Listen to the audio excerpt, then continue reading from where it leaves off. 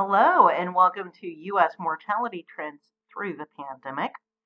This is part 5 of a continuing series from this presentation. This is using data that I updated on the 6th of April 2023, which was the most recent update from CDC Wonder, which is where I get my data from.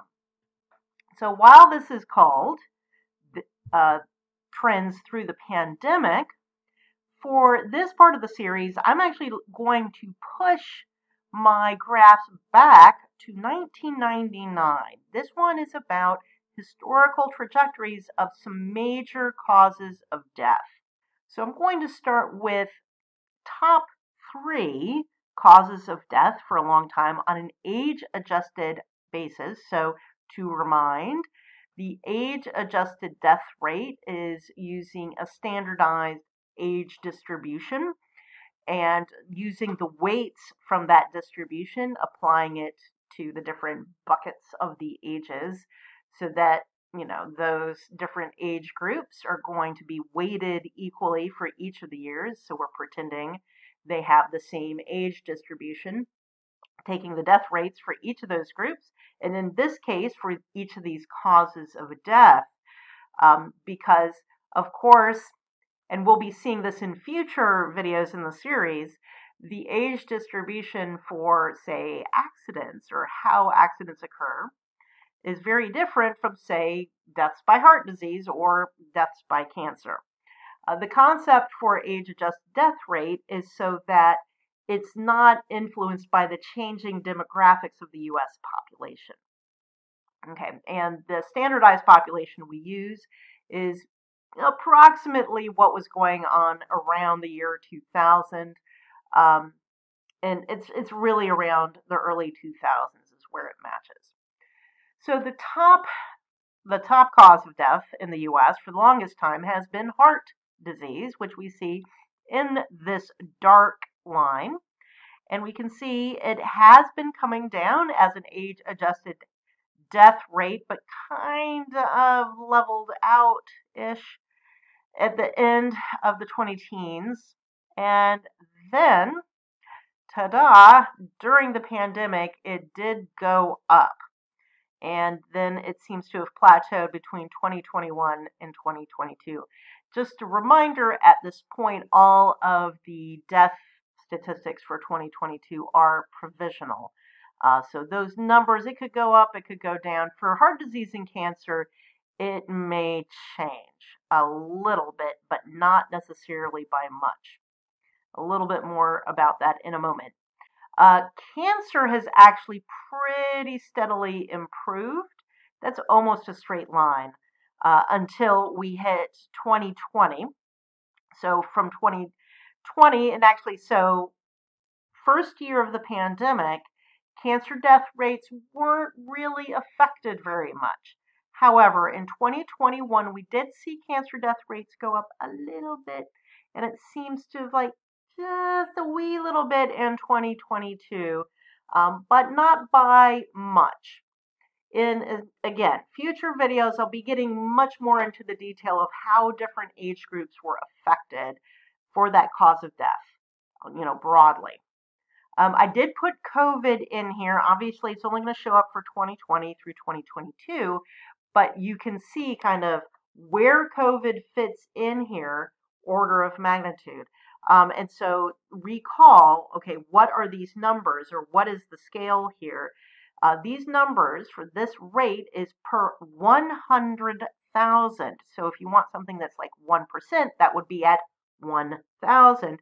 So 200 is like 0.2%. So right here for cancer, that's like a 0.2% per year death rate. So that's what that is like. So when we see the COVID here at 2021 at around 100, that's like 0.1% death rate, age-adjusted death rate for the population. And you can see it went up and then it went down for 2022. So 2021 was our worst COVID death year, and then it really precipitously dropped in 2022 because most of the COVID deaths were in the first quarter, the first 3 months of the year, but the last 9 months of the year weren't, there weren't that many COVID deaths really. Accidents. So accidents comprise a lot of different kinds of deaths, but it is considered a rankable cause of death. I will be splitting them out into some major causes in, later videos.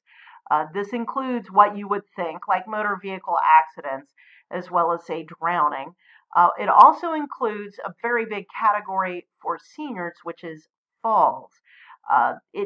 That tends to be, a lot of people get surprised by this, where it increases with increasing age, that this is a very dangerous category of falls, and it's not even from heights. They're just standing on the ground and they fall, and it's considered the cause of death, just from a standing position. They're very fragile. In any case, it's hard to see what the trend is here, and I'll show that in a moment where we'll focus in on this, but it is actually increasing past, like around 2015, it really starts to bend upwards, and then it really went up during the pandemic. You cannot trust this decrease from 2021 to 2022, though. And you may be wondering, why is that? Well, that's because, unlike COVID and cancer and heart disease, yes, these are all provisional data, and it's not because it's provisional data, it's because the nature of accidents, suicide, and homicide are considered external causes of death. And external causes of death are censored, essentially, for 6 months after they occur in the reporting database. That it has to do, to a certain extent, that we don't know the intention, that sometimes things are murky. Was it done on purpose, or was it accidental? And that's because I didn't mention one of the big and growing categories of accidental causes of death are accidental drug overdoses. Was that actually suicide, or was it an accidental drug overdose, for instance? In any case, the last 3 months of the year are basically censored for all external causes of death.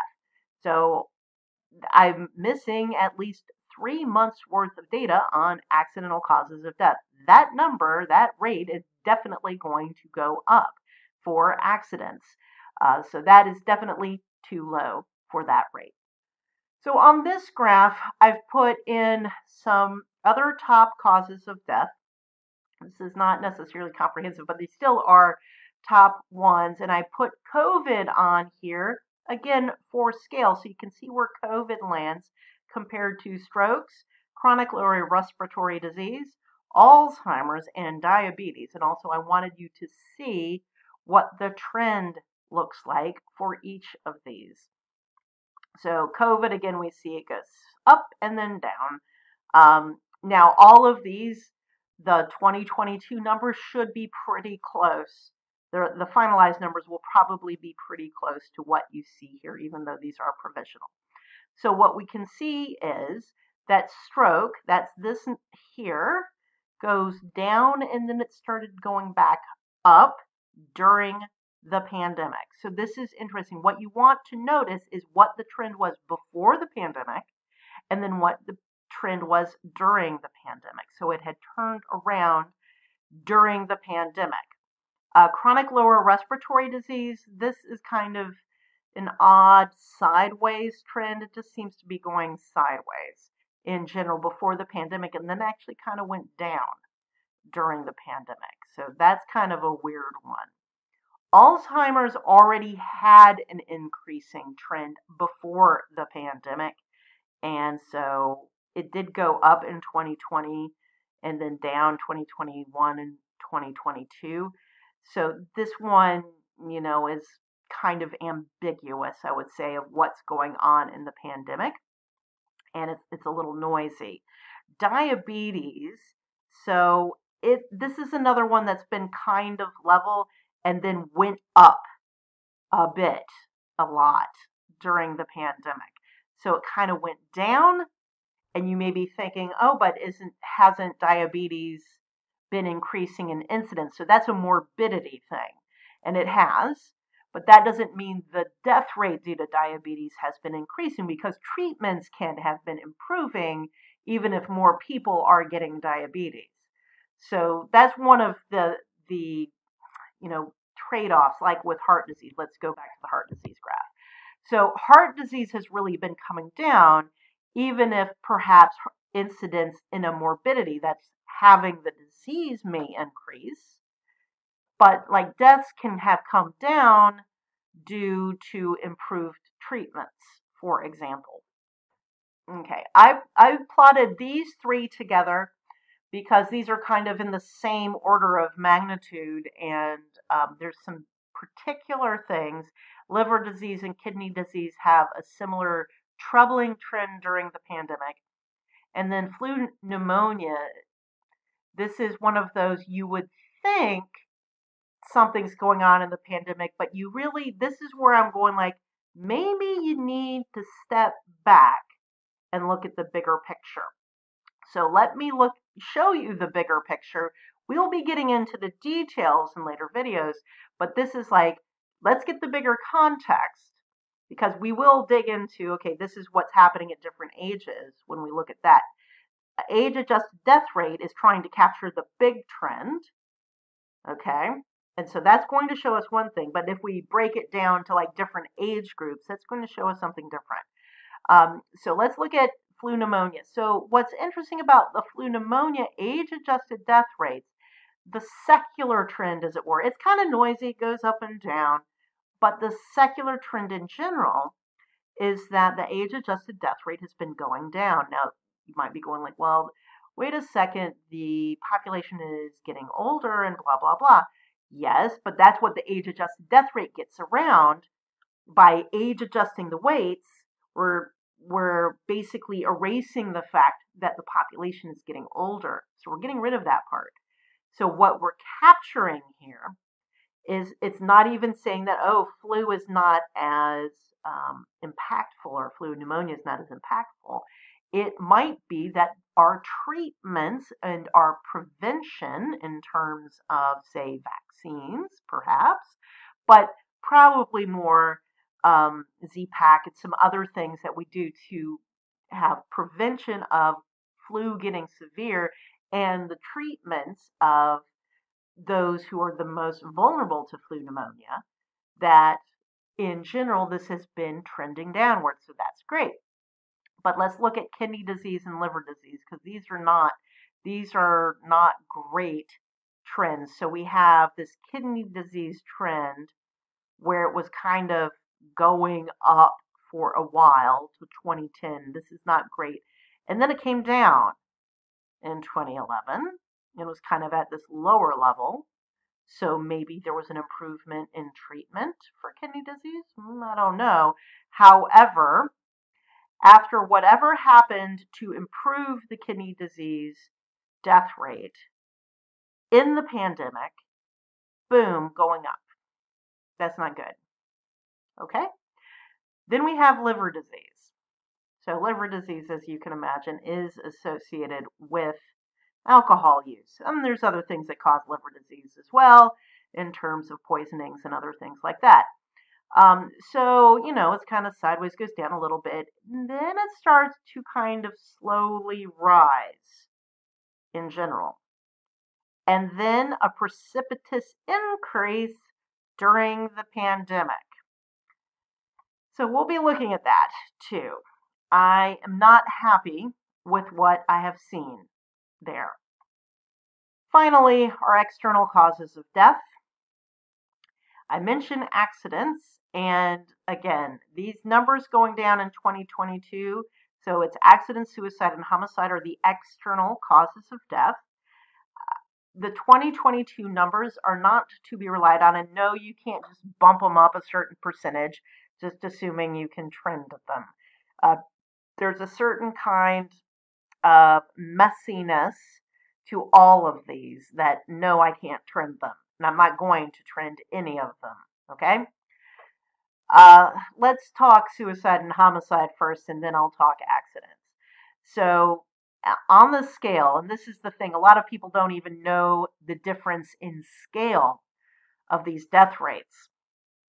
Homicide is the lowest of these three. Um, there's all sorts of things I can say about with regards to homicide rate, especially homicide versus suicide.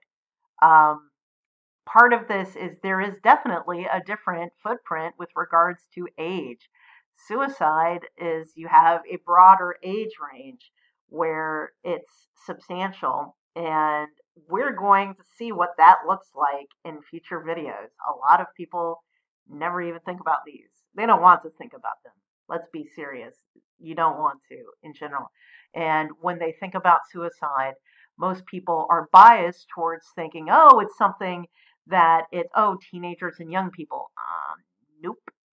That's not where the peak suicide rates are in general. And so just going to tell you that. Homicide, though, does have a footprint like you would think in terms of where are the peak death by homicide rates. And that is, it's mainly young men, and it's usually young men killing young men. Um, there is a peak there, and outside that range, the rates for, your risks of getting killed by somebody else are very low, outside very concentrated groups. So it is pretty low, but it went up in 2020 and went up again in 2021. The full year for 2022, I believe, will come in lower than 2021, but I still think it's going to be higher than it was from 2019. You will note, and I want to note, you'll see that little spike in 2001. That was September 11th, by the way. Having a few thousand extra people dying by terrorist action, that was classified as homicide, as it were, or I put it in that big category, as it were. I mean, it just fell in there in that category. There is a terrorism, anyway, it falls under homicide. I'll just leave it at that. Suicide, it's hard. I think you can kind of see that while homicide has been more or less, kind of decreasing, it's kind of level until the bump up during the pandemic, suicide age adjusted death rate has slowly been climbing. There has been a very bad trend for suicide. It actually went down a little, I believe, in 2020, went up a little in 2021, but they weren't very big movements in those, compared to what I'm about to talk about, which is accidents. And here we go. This is one of the most depressing trends in mortality trends in the US. And it started over here, and when they saw, this increase here and, and then it dipped down 2008, 2009. Okay, so this is actually easy to explain. So some of these increases here, so some of this is drug overdoses, but actually, here's the thing. As economy goes well, more people drive longer distances, and there's more motor vehicle accident deaths. And the decrease from like this peak in 2007 down to the bottom in 2009, that's because that was the depth of the recession, and not so many people were driving. That's really the big driver of the difference in the accidental death rate. Essentially, it was a lot in terms of motor vehicle accidents driving that. But the overall general increase that you see, this huge swooping, and oh my gosh, up to here, is mainly drug overdoses. And it's really starting around here, and here is fentanyl and accidental drug overdoses. There was a little bend right here, you see, down here, where there was a little bit of a respite until we hit the pandemic, and it super took off. I mean, from a percentage standpoint, it was a huge percentage increase in drug overdose deaths in 2020 and continued in 2021. Do not trust that there was a huge drop off in 2022. There may have been some drop off in 2022. There was also a very large increase in motor vehicle accident deaths in 2020, which continued in 2021. So, if you're complaining about your auto insurance rates going up, well, I have an explanation for you. Anyway, that's been the very long-term trend, and not very long-term, just a couple of decades is not that long-term to an actuary, but this gives you the big picture on what the causes of death were doing in the US from 1999 to 2022. We'll be looking at individual causes of death in a much shorter period so that you can see what was happening over the pandemic and getting into that detail. Some of them I think we can understand a little better. Others maybe are more of a mystery and will continue to be unfolding even as COVID deaths decrease. So that's just something to look at, and yeah, that's not great. Anyway, so look forward to more of these videos in the future.